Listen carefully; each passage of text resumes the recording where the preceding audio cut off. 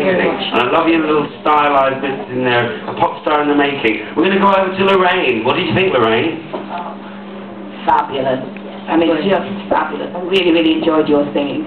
I love the little techniques that you put in, little vocal touches that you added to the song of your own. And I think your actual presentation is just superb. You look so comfortable on stage. I can see you're extremely experienced. I've never seen you before, but I can tell. No, I really enjoyed that, yeah. What was I going to say? Yeah, just at the start, when you started to sing, you were a little bit dull.